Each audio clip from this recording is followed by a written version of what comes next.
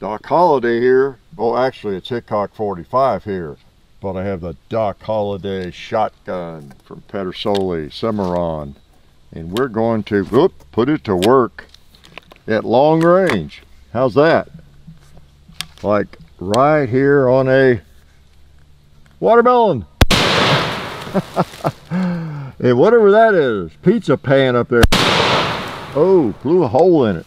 That wasn't very friendly, was it? Yeah, that's good. Turned it around. Better target now. Yeah, the old Doc Holliday special. I feel like Doc Holliday. Is that a beautiful shotgun or what? Look at that color case hardening. Woo! Some of the tie-in best. And a watermelon.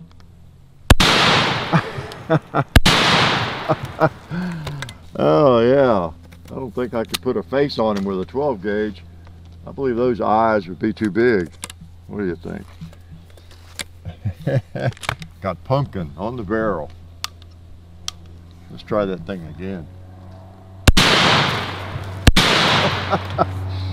All right, opened him up. Opened him up. Nice. I got a couple of number 4 buck I thought might need on this pan up here, kettle, whatever it is. Make sure it goes through it. Oh, let's cock it. Whoa!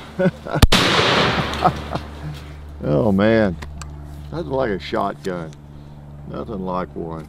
Let me shoot it a couple more times. Why not? Look at that smoke coming out of there. Gun smoke. Doesn't get much better than that, does it?